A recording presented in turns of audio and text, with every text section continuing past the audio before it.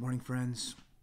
Just want to say how much I love you and remind you that we are in this together. And I don't know about you, but I can really use some comfort this morning. And so this morning, from God's Word, I just want to remind us that our God is a God of mercy and comfort.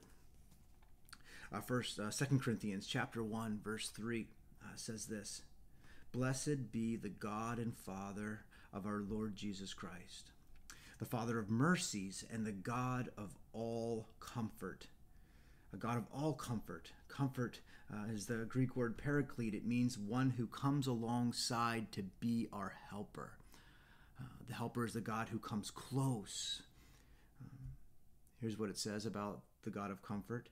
He's the one who comforts us in all our affliction. Anything we face, our God is willing to come alongside and strengthen us through.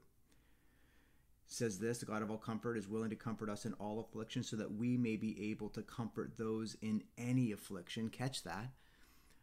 Our God of all comfort is willing to comfort us in all affliction so that we can comfort one another in any affliction.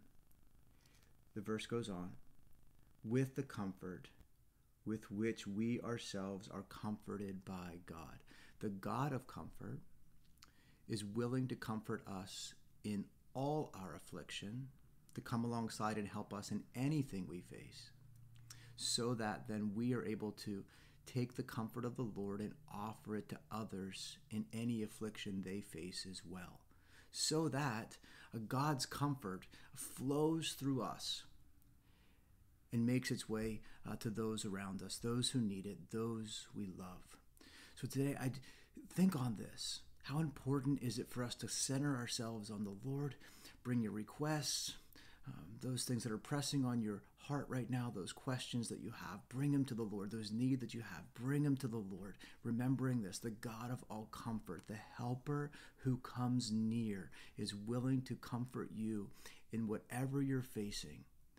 And then as you receive God's comfort, He wants to use you today to offer that comfort to somebody else who needs it. Friends, God loves you, and God is desiring to use you in these days.